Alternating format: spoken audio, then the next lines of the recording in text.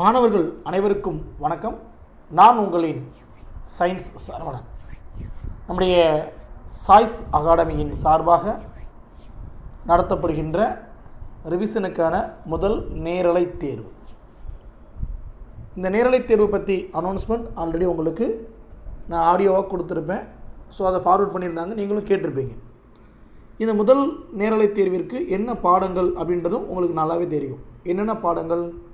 அமிலம், காரம், உப்புகள், உரங்கள், பூச்சிக்கொல்லிகள், acid, base, salt, fertilisers, insecticide and fungicide, herbicide. Okay, இந்த தலைப்புகள் ரீதியாக படிச்சுக்குங்க அப்படின்னு சொல்லியிருந்தோம். ஒரு நாள் விட்டு ஒரு நாள் நம்முடைய அறிவியல் நேரலை தேர்வு நடைபெறும் அப்படின்றதையும் சொல்லியிருந்தோம். இன்றைக்கி முதல் லைவ் தேர்வு ஸ்டார்ட் ஆகுது. 20 வினாக்கள் இருக்கும். அந்த வினாக்களை நான் ரீட் பண்ணுறேன், நீங்கள் ஆன்சரை நோட் பண்ணிட்டே வாங்க. நான் ஒவ்வொரு வினாவுக்கும் ஒரு குறிப்பிட்ட டைம் கொடுப்பேன். அந்த டயத்துக்குள்ளே நீங்கள் அந்த ஆன்சரை என்ன பண்ணிடுங்க, டிக் அடிச்சு வச்சுருங்க. ஸோ கடைசியாக நீங்கள் எவ்வளோ கொஸ்டின் ஆன்சர் பண்ணியிருக்கீங்க அப்படின்றத செக் பண்ணி பாருங்கள். சரிங்களா? எத்தனை பேர் 20க்கு 19 அல்லது 20க்கு 20 எடுக்கிறீங்களோ எனக்கு மறக்காமல் மெசேஜ் பண்ணிவிடுங்க. ஓகே, மாணவர்கள் வந்துடட்டும். ஒரு 2 நிமிஷம் வெயிட் பண்ணலாம். ஏன்னா ஒரு சில பேருக்கு டைம் கொஞ்சம் டிஃப்ரென்ஸ் இருக்கும். 1 நிமிஷம் 2 நிமிஷம், அதனால் அவங்க வந்துடட்டும். அவங்களுக்காக வெயிட் பண்ணுவோம். எந்த மாதிரி நம்ம படிச்சிருக்கோம் அப்படின்றத அது வரைக்கும் நம்ம பேசிகிட்டு இருக்கோம். எந்த மாதிரி நம்ம இந்த தேர்வுக்கு தயாராகிருக்கோம், நம்ம படித்த வினாக்கள், நம்ம படித்த பகுதிகள் எப்படி நம்முடைய போட்டித் தேர்வில் கேட்க போகிறாங்க, அதை நம்ம எப்படி ஃபேஸ் பண்ணணும் அப்படின்றதுக்கு ஒரு நல்ல சூட்டபுளான ஒரு மாடல் எக்ஸாம் மாதிரி இது இருக்கும். இந்த வினாக்களை 1-2 வினாக்கள் நீங்கள் ஆல்ரெடி பார்த்துருக்கலாம். ஏற்கனவே நம்ம எழுதின தேர்வுகளை கூட இருக்கலாம். பல வினாக்கள் புதிய வினாக்களாகவும் இருக்குது. அதனால் நீங்கள் அட்டன் பண்ணி பாருங்கள். கண்டிப்பாக ஒரு போட்டித் தேர்வு எந்த மாதிரி இருக்குமோ அந்த மாதிரி நிச்சயமாக அந்த வினாக்கள் இருக்கும். ஓகே, ஏற்கனவே 1 நிமிஷம் ஆயிடுச்சுன்னு நினைக்கிறேன். நம்முடைய நேரலை தேர்வு என்பது என்னென்னு பார்த்தீங்கன்னா, நேரம் தான் முக்கியம். சரியான நேரத்திற்கு வந்துட்டீங்க அப்படின்னா கொஸ்டின்ஸை பார்த்துக்கலாம். லேட்டாக வரவங்க அந்த கொஸ்டின் பார்க்கட்டும். கடைசியாக வீடியோ உங்களுக்கு கீழே டிஸ்பிளே ஆகும், அப்போ அவங்க அந்த இதை பார்த்துக்கணும். சரிங்களா? ஓகே, முதல் வினாவிற்கு போகலாம். ஏற்கனவே பாருங்கள், நம்ம டிஎன்பிசி கொஸ்டின் மாதிரி தான் நம்ம டீம் செட் பண்ணி கொடுத்துருக்காங்க. ஓகே, முதல் கேள்வி டிஸ்பிளே பண்ணியிருக்கேன், கவனிங்க. கழிவறை சுத்தம் செய்யும் திரவத்தில் ஆணியை சிறிது நேரம் அமிழ்த்தினால் என்ன நிகழும்? அதாவது பயன்பாடு ரீதியான கேள்வி. Option A, துருப்பிடிக்கும். Option B, H2 வாயு வெளிப்படும். Option C, carbon di oxide வெளிப்படும். ஆப்ஷன் டி, அமோனியா வெளிப்படும் எல்லாம் ஒன்று தான். What happens if you tip a iron nail in the toilet cleaning liquid for while? Rusting, hydrogen gas will release, carbon dioxide gas will release. Option D, ammonia will release. டக்குன்னு answer பண்ணுங்கள். நான் read பண்ண அந்த டயத்தில் நீங்கள் என்ன பண்ணியிருக்கலாம், answer பண்ணியிருக்கலாம்.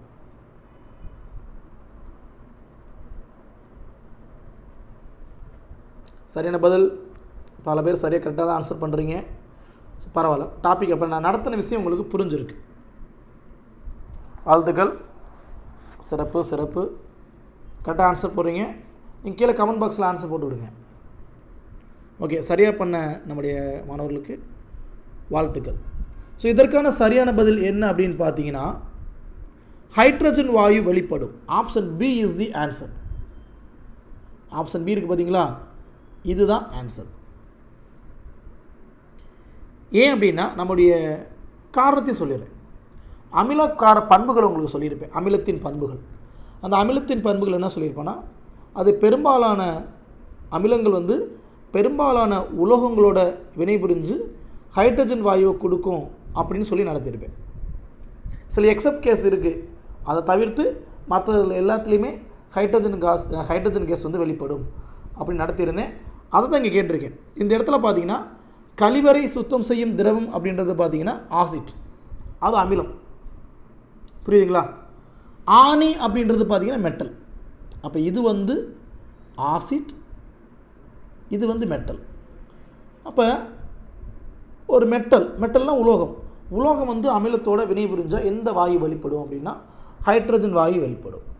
அப்போ அமிலத்துடைய பண்புகள் அதில் இருந்து அப்படியே இந்த வினாவை நம்முடைய அன்றாட வாழ்வில் பயன்படுத்தக்கூடிய ஒரு விஷயத்தோட தொடர்பு படுத்தியிருக்கேன். எத்தனை பேர் சரி எழுதுனீங்களோ அவங்க எல்லாத்துக்குமே வாழ்த்துக்கள். ஓகேங்களா? மற்ற பதில்களும் சும்மா குழப்பற மாதிரி தான் கொடுத்துருக்கேன். ஆனால் சரியான பதில் இது தான். எத்தனை வினா, அதாவது 4மே விடைகளாக இருக்கலாம், அதில் choose the best answer. Okay, அதுதான் அவங்க சொல்லியிருக்கக்கூடிய கான்செப்ட் அதுதான். ஓகே, அடுத்த வினாவுக்கு போயிடலாம். கவனிங்க. செகண்ட் கொஸ்டின் பொறுத்துக. மிக முக்கியமான வினா. நீல விட்ரியால் இரும்பு சல்ஃபேட் ஹெப்டாஹைட்ரேட், வெள்ளை vitriol zinc sulphate heptahydrate, Epsom உப்பு காப்பர் சல்ஃபேட் பென்டாஹைட்ரேட், பச்சை vitriol magnesium sulphate heptahydrate. High miss ஆகிருக்கு, hydrate. Match blue vitriol, white vitriol, Epsom salt and green vitriol. Tamil read பண்ணால் அதே தான் இங்கேயும், ஆனால் ரீட் பண்ணலை. சரியான பதிலை, சரியான ஆப்ஷனை தெரிவு பண்ணுங்கள். மேட்ச் பண்ணி பாருங்கள்.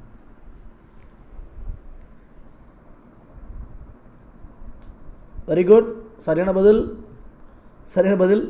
ஒரு சில பேர் அவசரப்பட்டு தப்பாக போடுறதுன்னு தெரியுது. கொஞ்சம் பொறுமையாக பொறுத்து வினாவெல்லாம் கொஞ்சம் கவனமாக கரெக்டாக பொறுத்துங்க.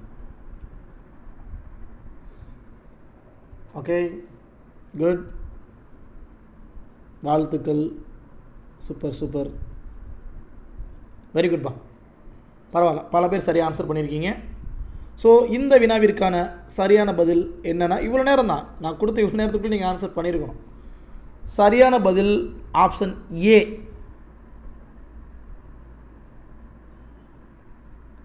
எப்படி சார் அப்படின்னா, நீல விட்ரியால் அப்படின்றது உங்களுக்கு தெரியும் இல்லையா, மயில் துத்தம். அதுதான் நீல விட்ரியால். ப்ளூ விட்ரியால் அப்படின்றது மயில் துத்தம் அப்படின்னாலும் நீல விட்ரியால் அப்படின்னாலும் ஒன்று தான். அதற்கான ஃபார்முலா என்னப்பா? முதலுக்கு CuSO4 5H2O. இது வந்து கெமிக்கல் ஃபார்முலா. இதைத்தான் நான் என்ன பண்ணியிருக்கேன் அப்படின்னா சென்டென்ஸில் கொடுத்துருக்கேன். H2O, அந்த 2 கொஞ்சம் இதாக இருக்குது, சரியாடிடுவோம். சரிங்களா?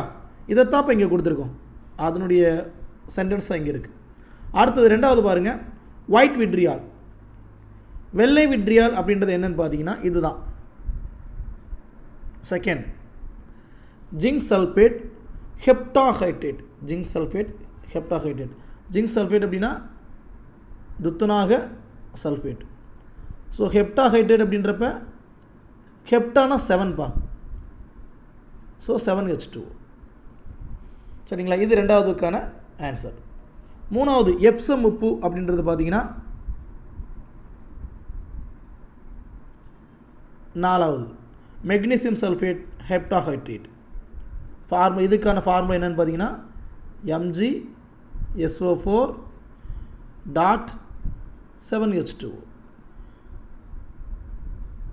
மெக்னீசியம் சல்ஃபேட் ஹெப்டாஹைட்ரேட் அதுக்கான formula. The last one green vitriol. அது என்னென்னு பார்த்தீங்கன்னா iron sulphate heptahydrate. Iron sulphate அப்படின்னா FeSO4. இதுதான் அயன் சல்ஃபேட். ஹெப்டாஹைட்ரேட் அப்படின்றனால 7 தான். இப்போ 7 வந்துச்சுன்னா ஹெப்டா, 5 வந்துச்சுன்னா பென்டா. சரிங்களா? சரிப்பா. இந்த மாதிரி சரியாக பொறுத்தினவங்களுக்கு என்னுடைய வாழ்த்துக்கள். நான் இதுக்கான கெமிக்கல் ஃபார்முலா எழுதி போட்டிருக்கேன். இதையும் கொஞ்சம் மைண்டில் வச்சுக்கோங்க. கெமிக்கல் ஃபார்முலாவாக கேட்டால் கண்டுபிடிச்சிருவீங்க நீங்கள். அதனால் அவங்க வார்த்தைகளை கேட்டிருக்காங்க. அடுத்த வினா கண்டிப்பாக பொறுத்துகள் ஒரு வினா இருக்கும் உங்களுக்கு. இதில் கண்டிப்பாக நம்முடைய மெயின் எக்ஸாமில் இருக்கும். ஓகே, அடுத்த வினா பார்க்கலாம்ப்பா.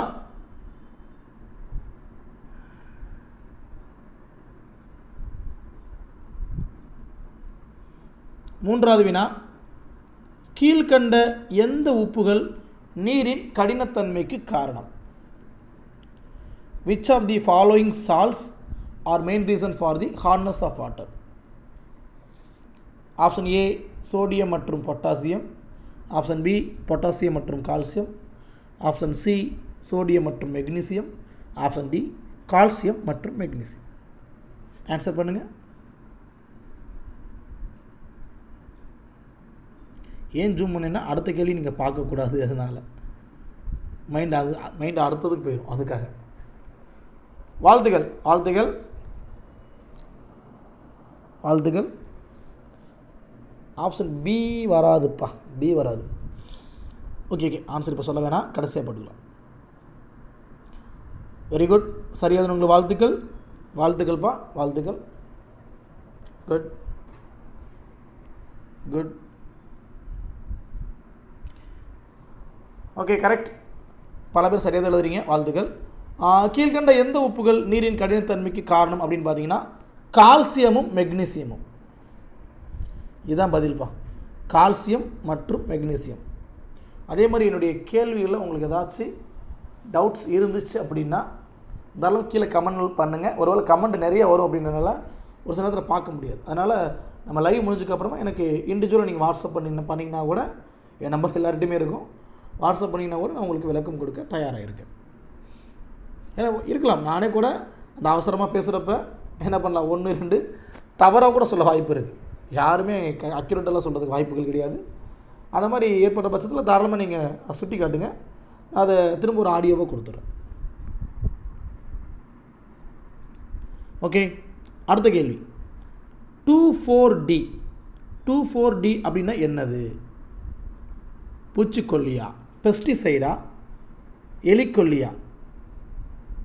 அதாவது ரேட் கில்லர் அப்படின்வாங்க, ரோட்டன்டிசைடுன்னு சொல்லுவாங்க. எலிக்கொல்லிக்கு இன்னொரு வார்த்தை என்ன இருக்கும், ரோட்டன்டிசைடு அப்படின்வாங்க.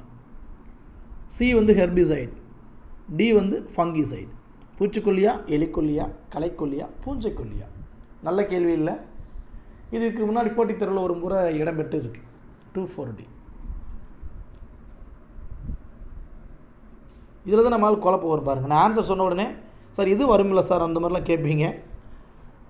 டவுட்டு தான் வீட்டில் இடையில போய் செக் பண்ணி பார்த்துட்டு வந்துடுங்க. ஏன்னா நீங்கள் ஆல்ரெடி நோட்ஸ் எடுத்துருப்பீங்க.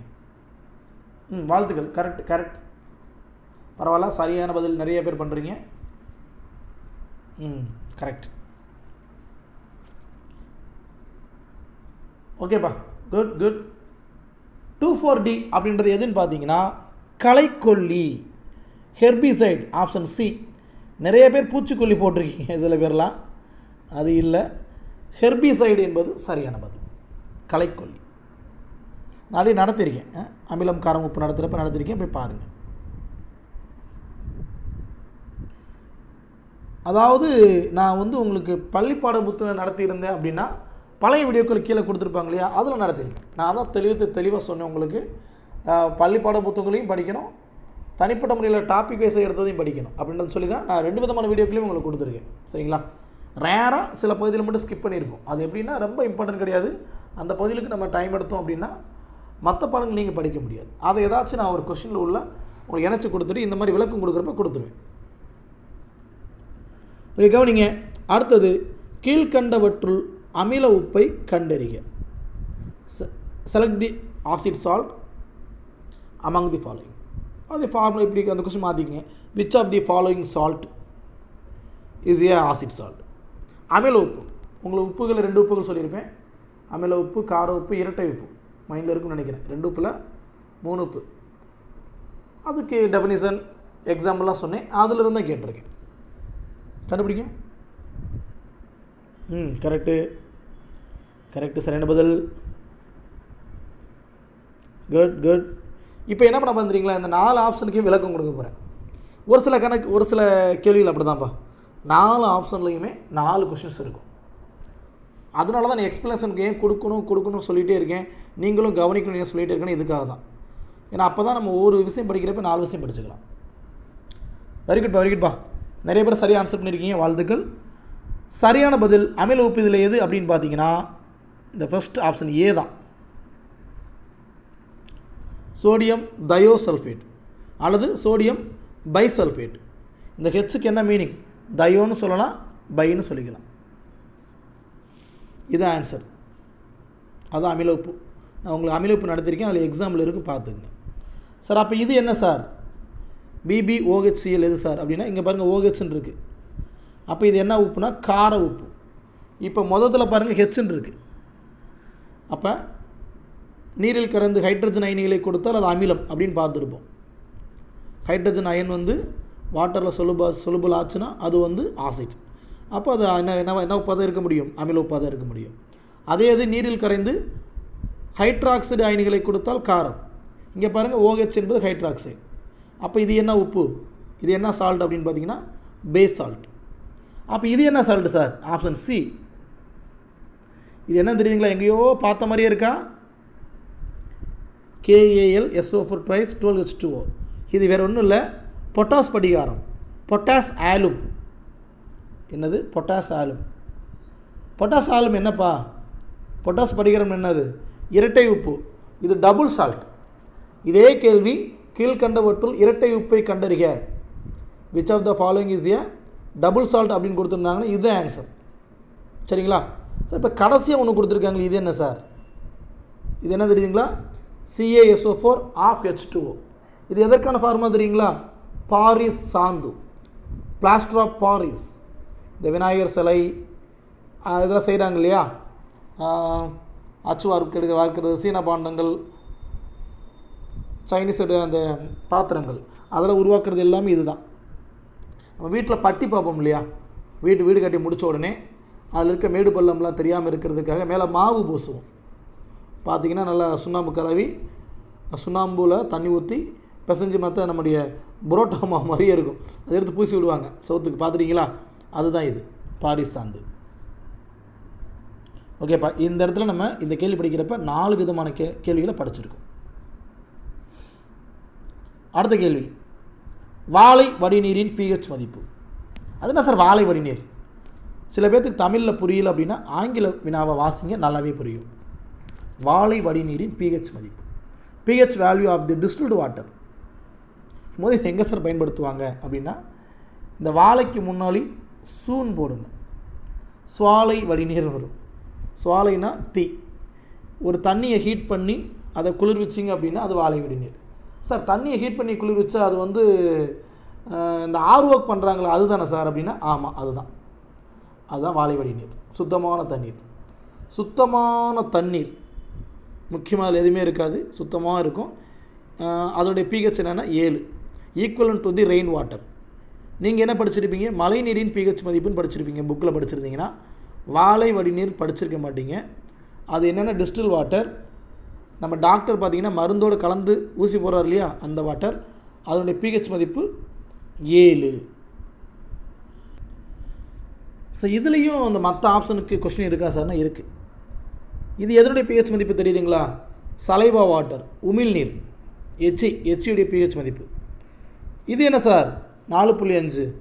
புளித்த பால், சோர் மில்க், அதாவது மோர், அதனுடைய pH மதிப்பு 5.5. இது எதுக்குரிய ஆன்சர்ப்பா? 5.5.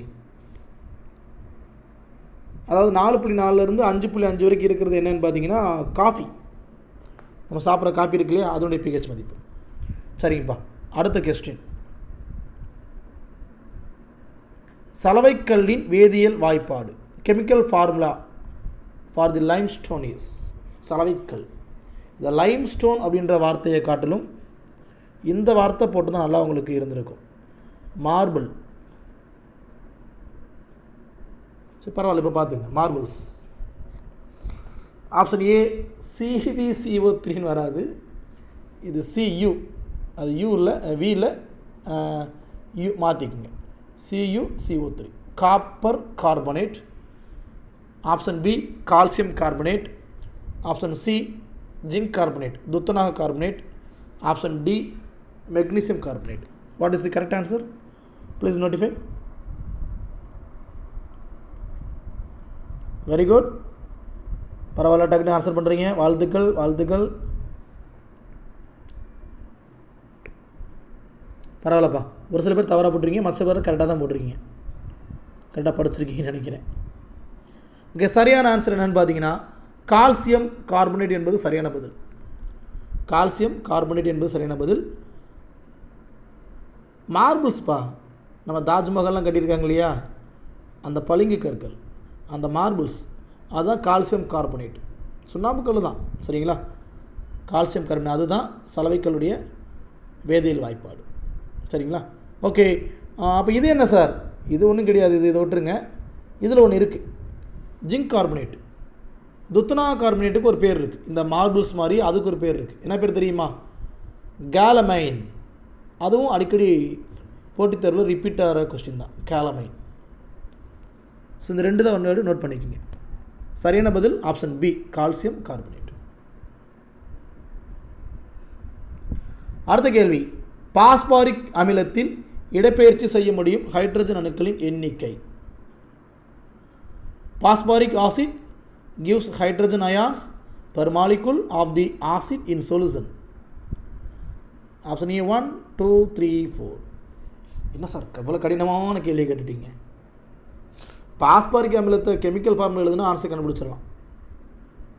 கண்டுபிடிங்க.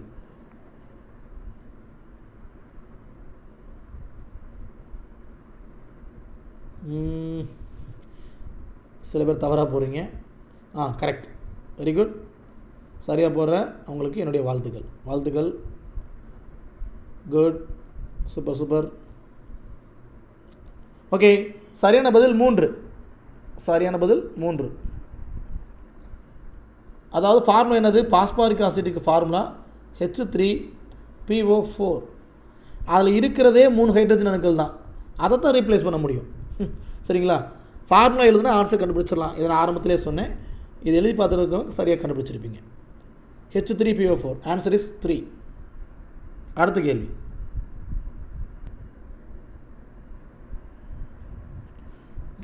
கவனிங்கப்பா. 9வது கேள்வி, காரங்களின் பண்புகளில் தவறான கூற்றை கண்டறிக. காரங்கள் கசப்பு சுவை கொண்டவை. காப்பர் காரத்துடன் வினைபுரிந்து அமோனியா வாயுவை தருகிறது. குரோமியத்துடன் காரம் வினைபுரியாது. காரங்கள் சிவப்பு லிட்மஸ் தாளை நீல நிறமாக மாற்றும். ஆப்ஷன் ஏ, அதாவது தவறான கூற்றை கண்டறிக்கணும்ப்பா. ஆப்ஷன் ஏ 3 மற்றும் 4, ஆப்ஷன் பி 4 மற்றும், ஆப்ஷன் சி 1 மற்றும் 3, ஆப்ஷன் டி 2 மட்டும். Choose the incorrect properties of the base using the quotes below. இந்த கொஸ்டின் அவ்வளோ பொருந்தலை, நான் அப்படியே மாற்றி ரீட் பண்ண கவனிங்க. Which of the following statement is incorrect about properties of the bases? Bases have bitter taste. Bases react with copper to form salt with liberation of ammonia gas. அதாவது liberation தான் release பண்ணுது, ammonia case release பண்ணுதுன்னு போட்டிருக்காங்க. Option point number 3, chromium to not react with base. Chromium spelling மிஸ்டேக்காக இருக்குது, அந்த ஏவை எடுத்துகிட்டு you போட்டுங்க, chromium. The last point, the turn red litmus into the blue. இதில் எது தவறான கூற்று? இந்த மாதிரி ஸ்டேட்மெண்ட் கொஸ்டின் அது அடிக்கடி கேட்பாங்கப்பா. இதில் எது தவறான கூற்று அப்படின்னு பார்த்தீங்கன்னா, முதல்ல நீங்கள் போடுங்க. Tamil question display பண்ணுறப்பா. சார் அப்போ இங்கிலீஷ் நாங்கள் என்ன சார் பண்ணுறது? இந்த 2 டிஸ்பிளே பண்ணிட்டேன். ஸ்டேட்மெண்ட் கொஸ்டின் தான் கொஞ்சம் லேட் ஆகுது பதில் உங்கள்கிட்ட இருந்து, பார்த்தீங்களா? அதனால தான் டிஎன்பிஎஸ்சி ஸ்டேட்மெண்ட் கொஸ்டினாக வச்சு தள்ளுறான். ஓகே, வாழ்த்துக்கள், சரியாக பண்ணியிருக்கீங்க. ஒரு சில பேர் சரியான கூற்றை போட்டுட்ருக்கீங்க, கேள்வி தவறான கூற்று. Okay, correct, very good. Okay, சரியான பதில் ஆப்ஷன் டி 2 மட்டும், 2 ஒன்லி. காரங்கள் கசப்பு சுவை தான், பிட்டர் டேஸ்ட்டு தான், அது குரோமியத்தோடு ரியாக்ட் பண்ணாது. அதே மாதிரி சிவப்பு லிட்மஸ் தாளை ப்ளூவாக மாற்றும். ஆர்பிபி நடத்துகிற நினைவு இருக்கா? அதாவது ப்ளூ ரெட்டாக மாறுச்சுன்னா அது ஆசிட். பிரேசில் நடத்துகிற மைண்டில் இருக்குன்னு நினைக்கிறேன். ப்ளூ ரெட்டாக மாறின ஆசிட். அதே நேரத்தில்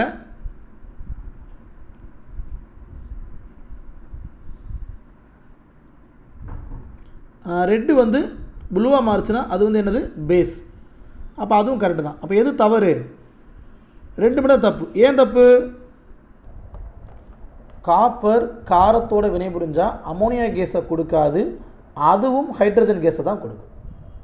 ஏன்னா base react with metal, it release the hydrogen case. அதாவது காரம் வந்து காப்பர் அப்படின்ற ஒரு உலோகத்தோட வினைபுரிந்தால், பொதுவாக காரங்கள் உலோகத்தோட வினைபுரிந்தால் ஹைட்ரஜன் கேஸ் தான் கொடுக்கும். அது அமிலமாக இருந்தாலும் அதே பதில் தான். அப்போ அது தவறு, அந்த ஒரு கூட்டு தான் தவறு. அப்போ நீங்கள் படிக்கிற பகுதியை முழுமையாக படித்தா மட்டும்தான் சாத்தியம் இந்த மாதிரி வினாவை எழுதுறதுக்கு. 10வது கேள்வி, நீரில் கரைந்து ஹைட்ரோனியம் அயனிகளை தரும் கரைசல். ஆப்ஷன் ஏ அமிலம், ஆப்ஷன் பி காரம், ஆப்ஷன் சி நடுநிலை கரைசல், ஆப்ஷன் டி ஏ மற்றும் பி. பார்த்த உடனே சில ஆப்ஷன் தப்புன்னு தெரியுது, கண்டுபிடிங்க பார்ப்போம். Which of the below solution produce hydronium ions while that is dissolved in water? Acid, base, neutralized solution, A and B. பாடா இந்த கேள்வி இப்போ வேகமாக ஆன்சர் பண்ணுறீங்க, அதுலேயும் சில பேருக்கு தடுமாற்றம். ஓகே, சரியாக பதில் எழுதுனவங்களுக்கு என்னுடைய வாழ்த்துக்கள். சரியான பதில் என்னன்னு பார்த்தீங்கன்னா, சரி நிறைய பேர் பண்ணிட்டீங்க, போதும் அவ்வளோதான், 10 செகண்டுக்குள்ளே போட்டிருக்கணும்.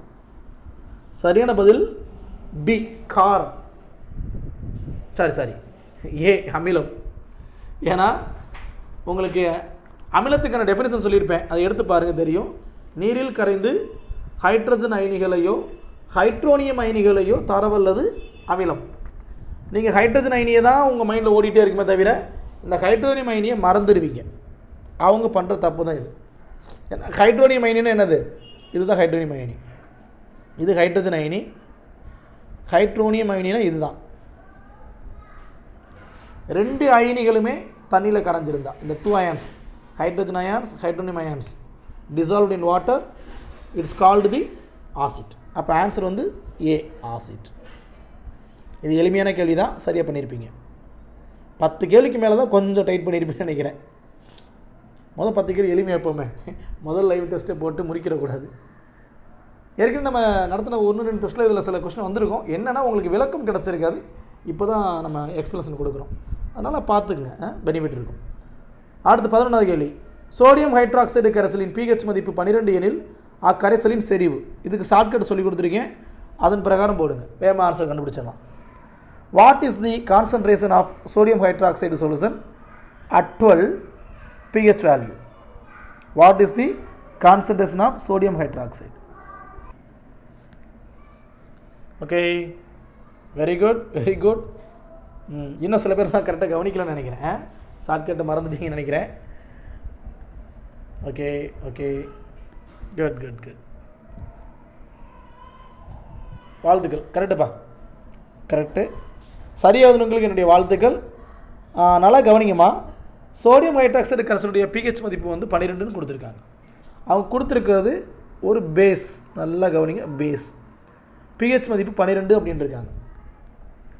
pH மதிப்பு 12 வந்திருக்கு அப்படின்னா கண்டிப்பாக 14லேருந்து கழிச்சு தான் கொண்டு வந்திருப்பாங்க, அப்படி தானே? ஷார்ட்கட் பிரகாரம் அதுதான். மொத்த வேல்யூ 14லேருந்து 12 கழிச்சிருப்பாங்க. ஸோ 2ன்னு கிடச்சிருக்கும். இதுதான் என்னவா இருந்திருக்கும்? அந்த கரைசலுடைய pOH மதிப்பாக இருந்திருக்கும். இங்கே 2ன்னு வந்தால் உங்களுக்கு என்ன சொல்லியிருக்கேன்? 2 ஸ்தானம் தள்ளி புள்ளி வைக்கணும், அதாவது புள்ளி 0 1ன்னு வரணும். இப்போ எண்ணி பாருங்கள், 2 ஸ்தானம் இருக்கும். 2ன்னு வந்தால் 2 ஸ்தானம் வர மாதிரி நம்பரை எழுதணும். ஸோ புள்ளி 01. அப்போ எது ஆன்சர்? இதில் புள்ளி 01 எங்கே இருக்குது? ஆப்ஷன் ஏல இருக்குது. இதுதான் அந்த கரைசலுடைய pH வேல்யூவாக இருக்கும். நான் எப்படி சொல்லி கொடுத்துருப்பேன்? இப்படி சொல்லி கொடுத்துருப்பேன். இப்போ வந்து இந்த ஒரு கரைசல் வந்து இந்த மாதிரி இருக்குது அப்படின்னா இதனுடைய pOH மதிப்பு, ஏன்னா இவங்க கேட்டுக்கிறது NaOH, அதனால் pOH தான் கண்டுபிடிக்க முடியும். pOH அப்படின்றப்ப புள்ளிக்கு வலது பக்கம் எத்தனை ஸ்தானம்னு பார்க்கணும். pOH வந்து நம்ம 2ன்னு போட்டுருவோம். ஆனால் pH கண்டுபிடிப்பு என்ன பண்ணுவோம்? மொத்த மதிப்பு 14லேருந்து 2 கழித்து 12ன்னு கண்டுபிடிச்சிருப்போம். இது அப்படியே உல்ட்டாவாக வந்திருக்கு இந்த கணக்கில், அதை மட்டும் மைண்டில் வச்சிங்கன்னா இந்த கணக்கு போடலாம். ஓகே, அடுத்த கேள்வியை பார்க்கலாம், கவனிங்க. ஓகே, அடுத்த கேள்வி 12வது கேள்வி, கீழ்கண்ட கூற்றுகளில் தவறானதை கண்டறிக. திரும்ப ஒரு ஸ்டேட்மெண்ட் கொஸ்டின் வந்துருச்சு. ஸ்டேட்மெண்ட் கொஸ்டின் வந்தாலே ஒரு டென்ஷன் தான் உங்களுக்கு ஆகும். எல்லா அல்கலிகளும் காரங்களே, ஆனால் எல்லா காரங்களும் அல்கலிகள் அல்ல. இது ஒரு ஸ்டேட்மெண்ட் நடத்திருப்பேன் உங்களுக்கு. All alkalis R base but not all bases R alkalis. Option B, நீரில் கரையும் காரங்களுக்கு அல்கலிகள் என்று பெயர். In water soluble bases are called as alkali. Sodium hydroxide அமில நீக்கியாக பயன்படுகிறது. Sodium hydroxide is used as acid remover. உலகின் வலிமை மிக்க அமிலம் அடர் சல்ஃபியூரிக் அமிலம். மொத்தம் 4 ஆப்ஷன் கண்டுபிடிங்க. 3 only, option B 1 and 4, option C 4 only, option D 2 only. இதான் இங்கிலீஷ் கொஸ்டின். ஒரு முறை பார்த்துங்க. தமிழ் கொஸ்டினும் இங்கிலீஷ் கொஸ்டின் வர மாதிரி டிஸ்பிளே பண்ணுறேன். என்ன கேட்டிருக்காங்க? தவறான கூட்டம் தான் கேட்டிருக்காங்க. இது கொஞ்சம் டைம் கொடுப்போம். 4 ஸ்டேட்மெண்ட்னால நல்லா வாசித்து பண்ணுங்கள். நானே வாசிச்சுட்டேன், இருந்தாலும் வாசிச்சு பண்ணுங்கள்.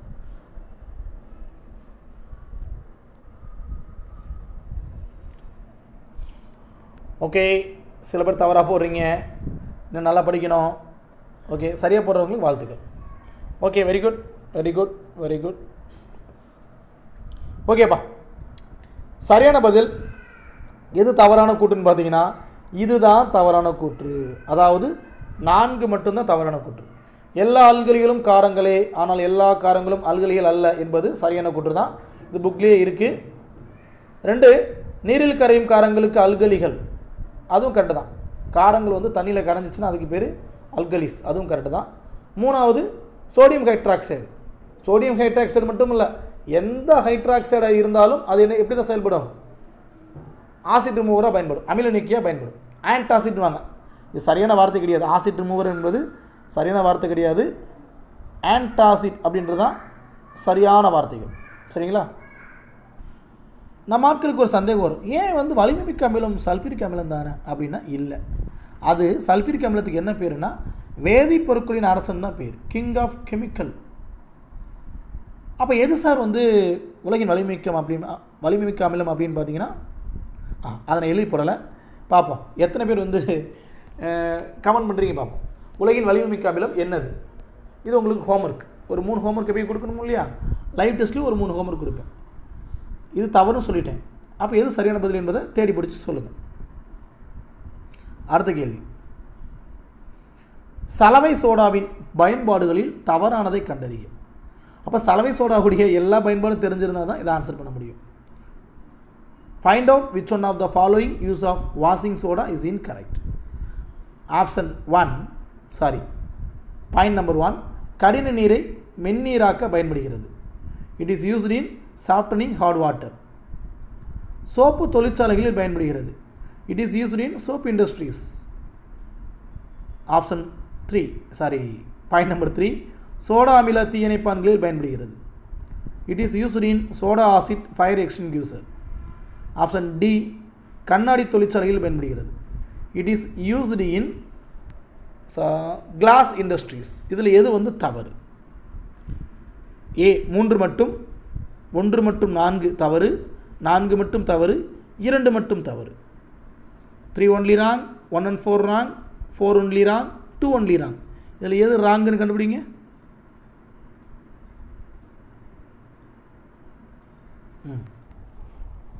டைம் கொடுக்குறேன், டக்குன்னு பண்ணுங்கள். ஓகே, வாழ்த்துக்கள். சரியாக பண்ணவங்களுக்கு வாழ்த்துக்கள். சில பேர் தடுமாறுறீங்க, பதில் வர்றதுக்கு லேட் ஆகுது பாருங்கள் இந்த மாதிரி கேள்வி கேட்குறப்ப. ஓகே,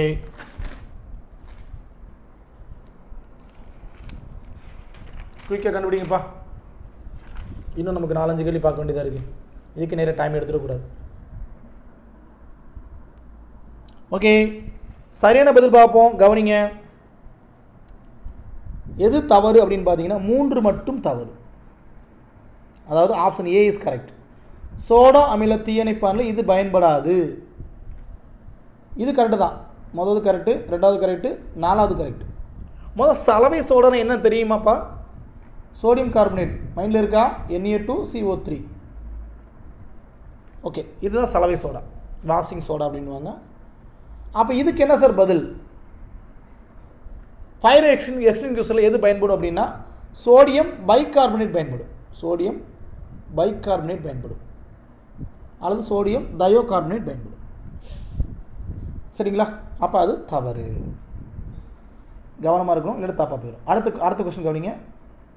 கூற்று ஏ, கந்தக அமிலத்தால் உருவான மேகங்களை கொண்ட கோள் சனி. கூற்று பி, கந்தக அமிலம் திரவங்களின் அரசன் என அழைக்கப்படுகிறது. ஏபி இரண்டும் சரி. ஏ சரி, பி தவறு. ஏ தவறு, பி சரி. ஏபி இரண்டும் தவறு. Statement A, Saturn is surrounded by sulfuric acid clouds. Statement B, sulfuric acid is called as the king's water. King water இல்ல, king's water. இது லைட்டாக மாற்றிங்க. king's water. ஆன்சர் பண்ணுங்கப்பா. AB both are correct. A is correct, B is incorrect. A is incorrect, B is correct. A, B both are incorrect.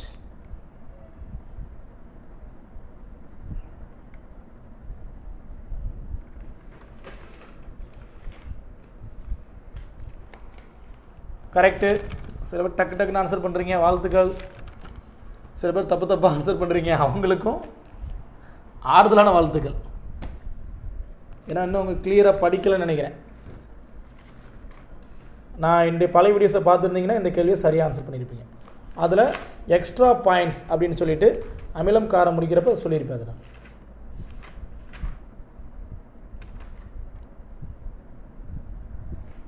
ஓகேப்பா, சரியாக பண்ணுங்க, வாழ்த்துக்கள். சரியான பதில் என்னன்னு பார்த்துக்குங்க.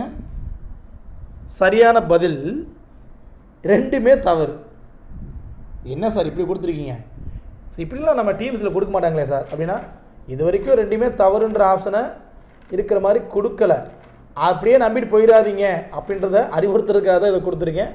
அப்படியும் கேட்கலாம், அப்படியும் கேட்க வாய்ப்புகள் உண்டு. ஓகே, ரெண்டுமே தவறு. அப்போ எது சார் சரி? அடுத்த கேள்வி வருமா? கவனிங்க. சரியான பதில் வெள்ளி. அதாவது கந்தக அமிலத்தால் சல்ஃபரிக் ஆசிட்டில் இருக்கக்கூடிய கோள் வந்து வெள்ளி, வீனஸ். முதல் பாயிண்ட்டு. ரெண்டாவது பாயிண்ட்டு, கந்தக அமிலம் வந்து திரவங்களின் அரசன் கிடையாது. ஸோ இப்போ தான் சார் சொன்னீங்க அப்படின்னா, இல்லை, நான் சொன்னது வேதிப்பொருட்களின் அரசன். வேதிப்பொருட்களின் அரசன் தான் கந்தக அமிலம். கந்தக அமிலம்னு என்னப்பா? இதுதான் கந்தக அமிலம், சல்ஃபரிக் ஆசிட் தான். சார் இப்போ வேதிப்பொருட்களின் அரசன் யார் அப்படின்னா அது கந்தக அமிலம். அப்போ திரவங்களின் அரசன் யார்? கிங்ஸ் வாட்டர் யார் அப்படின்னு பார்த்தீங்கன்னா அது அக்வா ரீஜியா. ராஜ திராவகம் கேள்விப்பட்டிருப்பீங்க இல்லையா? அக்வா ரீஜியா, ராஜ திராவகம், அது பேர் தான் திரவங்களின் அரசன். அதாவது 3 பங்கு ஹைட்ரோகுளோரிக் அமிலமும் 1 பங்கு நைட்ரிக் அமிலமும் கலந்த கலவை. அப்போ ரெண்டுமே தப்பு. ஓகேங்களா? அடுத்த கேள்வி 15. சரியான இணையை கண்டறிக. நிறங்காற்றி காரத்தில் நிறம். லிட்மஸ் சிவப்பு நிறம், மஞ்சள் தூள் மஞ்சள் நிறம், பீட்ரூட் இளஞ்சிவப்பு, சிவப்பு முட்டைக்கோசு பச்சை. ஃபைண்ட் அவுட் தி இன்கரெக்ட் பேர். அதாவது ஒரு பக்கம் இண்டிகேட்டர் கொடுத்துருக்காங்க, ஒரு பக்கம் கலரின் பேஸ் கொடுத்துருக்காங்க. இதில் எது வந்து சரியான இணை? அப்போ 3 இது தப்பாக இருக்குன்னு அர்த்தம். அதை மட்டும் மைண்டில் வச்சு. 3 தப்பாக இருக்குது, மற்றதெல்லாம் சரியாக இருக்குது. எங்கே ஆன்சர் பண்ணுங்கள் டக்கு டக்கு டக்குன்னு. முதல்ல ஒருத்தர் போட்டால் இருக்கார், அதே தப்பு தான். ஓகே ஓகே, அடுத்தது சரி ஆன்சர் பண்ணுறீங்க சில பேர். வாழ்த்துக்கள் வாழ்த்துக்கள் வாழ்த்துக்கள். நிறைய பேர் சரி ஆன்சர் பண்ணுறீங்கப்பா, வாழ்த்துக்கள்ப்பா. இதெல்லாம் இயற்கை நிறம் கண்டிக்கலாம், நல்லா கவனித்து பாருங்களேன். லிட்மஸ், மஞ்சள் தூள், பீட்ரூட், சிவப்பு முட்டைக்கோஸ், red காப்பேஜ் juice, all R the natural indicators. இதில் எது வந்து சரியான இணை? ஆன்சர் பண்ணிட்டீங்களா? ஆன்சர் சொல்லிடலாமா? சரியான இணை கடைசி தான் சரியான இணை. எது? இது கிடையாது, இதில் இது. அதாவது சிவப்பு முட்டைக்கோசு சாறு பச்சை என்பது சரியான இணை. அதை நான் டியில் கொடுக்கல, எங்கே கொடுத்துருக்கேன்? பியில் கொடுத்துருக்கேன். அதுக்குள்ளே ஒரு ட்விஸ்ட். இந்த மாதிரி வினாவில் வரும். 2013 குரூப் 4 இப்படி தான் கேட்டிருந்தாங்க. போட்டு எல்லாத்தையும் ஒரு வழி பண்ணிட்டாங்க. சரி, அப்போ இது வந்து சரியான இணை. சரிங்க சார். அப்போ இது தப்பாக இருக்கே சார், இதெல்லாம் சரியான பதில் எது சார் அப்படின்னா, லிட்மஸ் தாள் வந்து காரத்தில் ப்ளூ கலரில் இருக்கும். அது வந்து சிவப்பு சார், சிவப்பு வந்து அமிலத்தில் இருக்கக்கூடியது. மஞ்சள் தூள் இருக்குது பார்த்தீங்களா, அது எந்த கலரில் இருக்கும்னா பிரிக்ஸ் ரெட், செங்கல் சிவப்பு நிறத்தில் இருக்கும். பிரிக்ஸ் ரெட் அப்படின்வாங்க சார். அப்போ அமிலத்தில் சார், அமிலத்தில் தான் மஞ்சள் நிறமாக இருக்கும். இப்போ இங்கே தப்பு தப்பாக இருக்குது பார்த்தீங்களா, அது எல்லாமே அமிலத்தில் இருக்கக்கூடிய நிறம் அவங்க மாற்றி கொடுத்துருக்காங்க. இப்போ காரத்தில் எந்த நிறத்தில் இருக்கும் அப்படின்னு பார்த்தீங்கன்னா செங்கல் சோப்பு நிறத்தில் இருக்கும். பீட்ரூட் சாறு அமிலத்தில் தான் இளஞ்சிவப்பாக இருக்கும், பிங்க் கலரில் இருக்கும். காரத்தில் பேல் எல்லோ, அதாவது வெளிர் மஞ்சள், பேல் எல்லோன்னு என்னது, வெளிர் மஞ்சள் அந்த நிறத்தில் இருக்கும். அப்போ கடைசி மட்டும்தான் சரியான இணை. சார் என்ன சார் சயின்ஸில் எவ்வளோ ரிஸ்க் இருக்குது அப்படின்னா, நடத்தின சரியாக படிச்சிருந்தீங்க அப்படின்னு ரிஸ்க் இல்லை. சோடா வடை சார் எங்களுக்கு தெரிஞ்சது உளுந்த வடை ஆம வடை தான், திடீர்னு சோடா வடை கேட்குறீங்களே. சோடா வடையுடைய pH மதிப்பு கேட்டிருக்கேன். த pH value of the caustic soda. English கொஸ்டினை பார்த்தா பதில் கண்டுபிடிச்சிடலாம். இதுக்கெல்லாம் தமிழ் உங்களுக்கு மீனிங் தெரியலையோ அதுக்கெல்லாம் இங்கிலீஷ் கொஸ்டின் போங்க, கண்டுபிடிச்சிடலாம். சோடா வடையின் pH மதிப்பு என்ன? அதாவது காஸ்டிக் சோடாப்பா. காஸ்டிக் சோடா என்னது கண்டுபிடிங்க பார்ப்போம். சரி, correct, very good very good. சில பேர் டக்குன்னு ஆன்சர் பண்ணுறீங்க, வாழ்த்துக்கள். நீங்கள் காஸ்டிக் சோடாலாம் கண்டுபிடிக்க வேணாம், pH மதிப்பு கண்டுபிடிச்சாலே போதும்.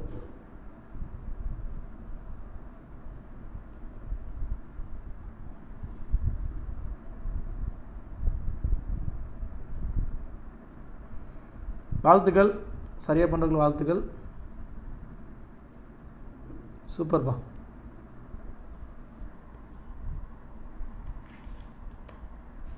காஸ்டிக் சோடா என்ன தெரியுமாப்பா? சோடியம் ஹைட்ராக்சைடு தான்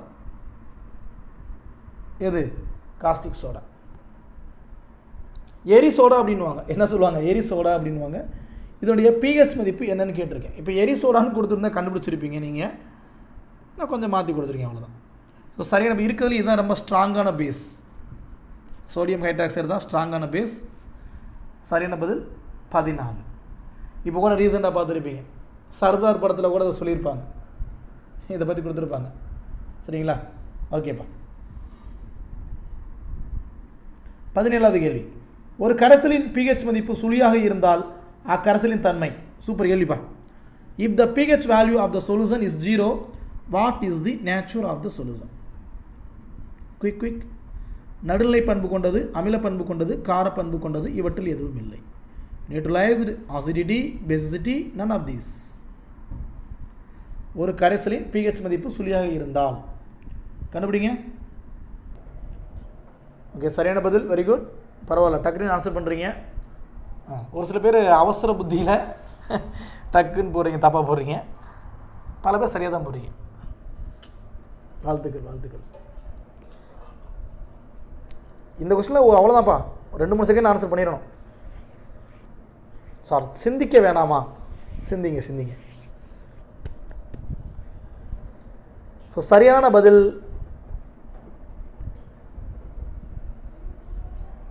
அமில பண்பு கொண்டது, அசிடிட்டி. அதாவது பல பேர் வேகமாக இங்கே போய் போட்டிருப்பீங்க, நடுநிலை பண்புன்னு போட்டிருப்பீங்க. 0னா நடுநிலை தானே சார்? இல்லை, 0 to 14 வரைக்கும், 0 to 14 வரைக்கும். அதாவது 7 இருந்தால் தான் நடுநிலை. ஸோ 0, அதாவது 0ல் இருந்து 6 வரைக்கும் இருக்கிறது என்ன தான், ஆசிட் தான். அதில் 0 பார்த்தீங்கன்னா ஸ்ட்ராங்லி ஆசிட், நல்ல ஸ்ட்ராங்கான ஆசிட், வலிமையான அமிலம் என்ன இருக்கும், ஹைட்ரோகுளோரிக் அமிலம் இருக்கும் அந்த இடத்துல. சரிங்களா? அப்போ அமில பண்பு கொண்டு தான் சரி. இப்போ சின்ன சின்ன விஷயத்தில் தப்புட்டுருவோம், ஆனால் நம்ம தெரிஞ்ச விஷயமா இருக்கும், அது சரியான முறையில் புரிஞ்சுக்காதனால தப்புட்டுருவோம். சரிங்களா? சரியாக பண்ணவங்களுக்கு வாழ்த்துக்கள். 19வது கேள்வி, 18வது கேள்வி. மெட்டாக்ளோர் எலிக்கொல்லி, ஜிங்க் பாஸ்பேட் களைக்கொல்லி, பர்கண்டி கலவை பூஞ்சைக்கொல்லி, மெட்டாசிஸ்டாக்ஸ் பூச்சிக்கொல்லி. மெட்டாக்ளோர் ரோட்டன்டிசைடு, zinc phosphate herbicide, burgundy mixer fungicide, மெட்டாசிஸ்டாக்ஸ் pesticide. சரியாக பொறுத்துங்கப்பா. இதில் ஈஸியான கேள்விப்பா, ஏன்னா ஒரு சிலதை பொறுத்தினாலே ஆன்சர் வந்துடும். சிலது நீங்கள் படிக்காமல் இருந்தாலும் ஒரு சில தெரிஞ்சது நீங்கள் மேட்ச் பண்ணாலே கரெக்டாக ஆன்சர் வந்துடும்.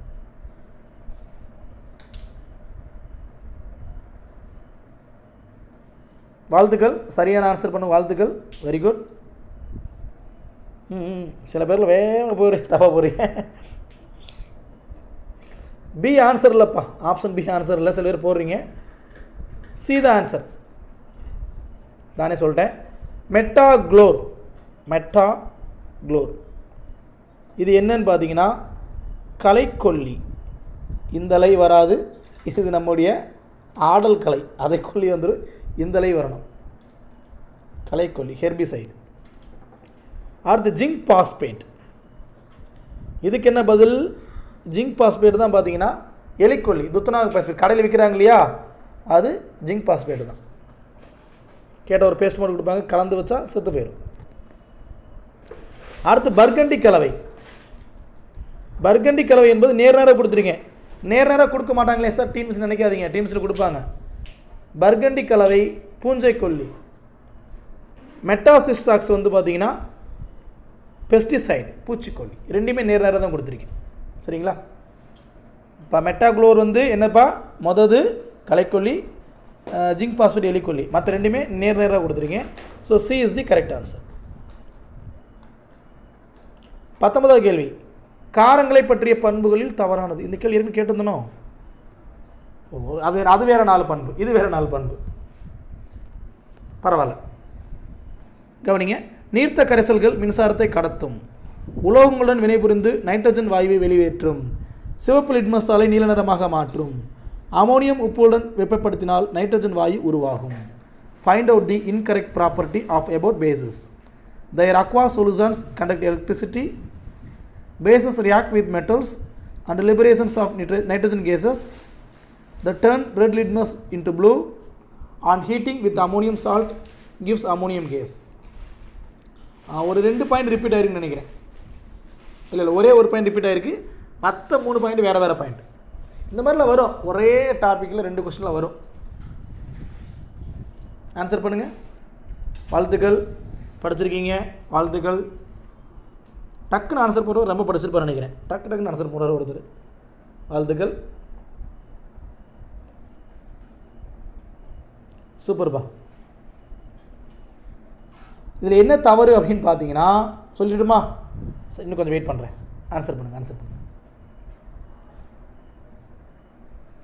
Quick quick quick quick. Very good, வாழ்த்துக்கள், கங்க்ராட்ஸ், சூப்பர்ப்பா. Okay, time over. Answer is 2 and 4. 2 இது தப்பாக கொடுத்துருங்க. உலோகங்களும் வினைபுரிந்து நைட்ரஜன் வாயு கிடையாது, ஆல்ரெடி நான் சொல்லியிருக்கேன், ஹைட்ரஜன் கேஸ் தான். அடுத்தது அமோனியம் உப்புகளுடன் வினைபுரிந்து நைட்ரஜன் வாயுன்னு கொடுத்துருக்கேன், இது தப்பு. எந்த வாயு வெளிப்படும்? அமோனியா வாயு தான் வெளிப்படும். அமோனியம் உப்புடன் வெப்பப்படுத்தினால் அமோனியா வாயு வெளிப்படும். சரிங்களா? ஸோ இந்த ரெண்டுமே தப்பு, மற்றது எல்லாமே correct. Okay, the last question, statement question. Calcium hydroxide என்பது இரட்டை அமிலத்துவ காரத்திற்கு உதாரணம். காரணம் ஆர். ஒரு கார மூலக்கூறில் இடப்பெயர்ச்சி செய்யும் ஹைட்ராக்சைடு அயனிகளின் எண்ணிக்கை அமிலத்துவம் எனப்படும். ஏ கமா ஆர் என்பது ஏவிற்கு சரியான விளக்கம். அந்த இடத்துல லைட்டாக அந்த டைப்பிங் மிஸ்டேக் ஆகிருக்கு. ஏ கமா ஆர் சரி, மேலும் ஏ என்பது ஆருக்கு சரியான விளக்கம். ஆப்ஷன் பி ஏ சரி ஆர் தவறு. ஆப்ஷன் சி ஏ தவறு ஆர் சரி. ஆப்ஷன் டி ஏ மற்றும் ஆர் சரி, மேலும் ஏ என்பது ஆரிற்கு சரியான விளக்கம் அல்ல. அந்த இடத்துல சில டைப்பிங் மிஸ்டேக் இருக்குது, கொஞ்சம் அட்ஜஸ்ட் பண்ணிக்க. நான் வாசிச்சுட்டேன், நீங்கள் அதை வச்சு எழுதுங்க. அசர்ஷன் ஏ. வெயிட் பண்ணுங்கள், தமிழ் மீடியத்துக்கு திரும்ப டிஸ்பிளே பண்ணுறேன். Calcium hydroxide is an example of biacidic base. How many displacement of hydroxide ions in per molecules of base? அதே மேலே பார்த்தா அதே 4 ஆப்ஷன் தான். அதாவது நல்லா கவனிங்க, கீழே இந்த 2 மட்டும் இப்படி டிஸ்பிளே பண்ணி வச்சுருக்கேன், இது மறைக்குது. நான் திரும்ப இங்கிலீஷ் மீடியத்துக்கு டிஸ்பிளே பண்ணுறேன். கால்சியம் ஹைட்ராக்சைடு அப்படின்றது டைஅசிட்டிக் பேஸுக்கு வந்து எக்ஸாம்பிள், அதாவது இரட்டை அமிலத்துவ காரத்திற்கு உதாரணம். இங்கிலீஷ் மீடியத்துக்கு நான் சேர்த்து விளக்கம் கொடுக்குறேன், பார்த்துங்க. இன்னொன்று, ஒரு கார மூலக்கூறில் இடப்பெயர்ச்சி செய்யும் ஹைட்ராக்சைடு அயனிகளின் எண்ணிக்கை அமிலத்துவம் எனப்படும். இது 2 கரெக்டாக? இதான் கேள்வி.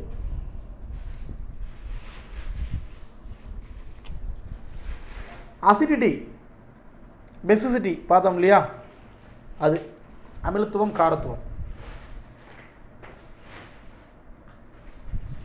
வாழ்த்துக்கள். இந்த மாதிரி வினா வந்தாலே அதையே ஆன்சராக போட்டுறது. சரி ரைட், நானும் அப்படி தான் வச்சுருக்கேன். ஓகேப்பா, சரியான பதில் இதுதான். A, R என்பது ஏவிற்கு சரியான விளக்கம். இதுதான் கரெக்ட். முதல் தான் A, R என்பது சரி, ரெண்டுமே கரெக்டு தான். மேலும் காரணம் கூட்டிற்கு பொருந்துகிறது. அதாவது R என்பது ஏவிற்கு சரியான விளக்கம். அதாவது A and R are correct and R is correct explained to A. இதுதான் பதில். ஆன்சர் பண்ணிக்கிங்க. ஏன்னா இது அமிலத்துவத்துக்கு டெஃபினிஷன், அசிடிட்டிக்காக டெஃபினிஷன். அசிடிட்டி, ஏன்னா அசிடிட்டி அப்படின்றது பேஸோடு சம்மந்தப்பட்டது. நான் நடத்தியிருக்கேன், உங்களுக்கு கரெக்டாக தான் கொடுத்துருக்காங்க. அதில் ஒரு எக்ஸாம்பிள் தான் கால்சியம் ஹைட்ராக்சைடு. ஏன்னா OHன்னு வந்துட்டாலே என்ன தான் அது,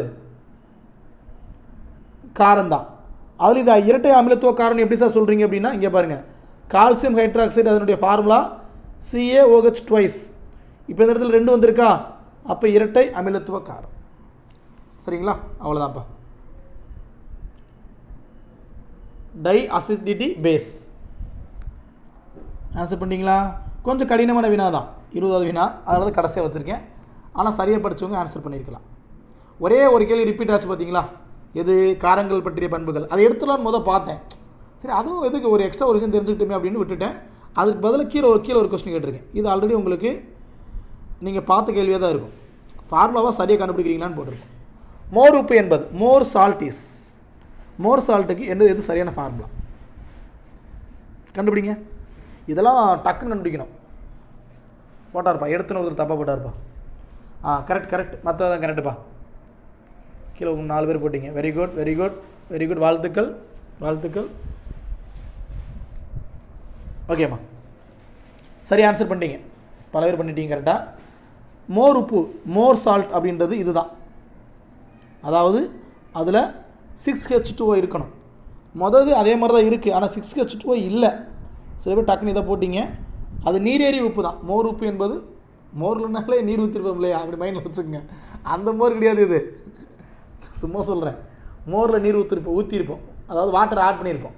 அப்போ இங்கே பாருங்கள், 6H2O, 6 டம்ளர் தண்ணியை ஊற்றி வச்சுருக்காங்கன்னு மைண்டில் வச்சுருக்குங்க. மோர் பந்தெல்லாம் போடுறாங்களே ஊரில், அப்படி தான் போட்டுட்ருக்காங்க. வெறும் தண்ணியில் கொஞ்சம் மோரை ஊற்றி விடுறாங்க. சரி ரைட், ஓகே. மோர் உப்புன்றதுக்கு இதுதான் ஃபார்முலா. ஆன்சர் பண்ணிக்கோங்க. ஒரே ஒரு ஹோம்ஒர்க் தான் கொடுத்துருக்கேன், அதை மட்டும் ஆன்சர் பண்ணுங்கள், போதுமானது. நல்லபடியாக படிங்க. அடுத்த தலைப்பு உங்களுக்கு தெரியும் இல்லையா, ஒளி மற்றும் ஒளி. படித்து தயாராக இருங்க. நாளை மறுநாள் மீண்டும் ஒரு பொன்னான ஒரு நேரலை தேர்வில் சந்திப்போம். இதை பற்றி ஃபீட்பேக் கொடுங்க.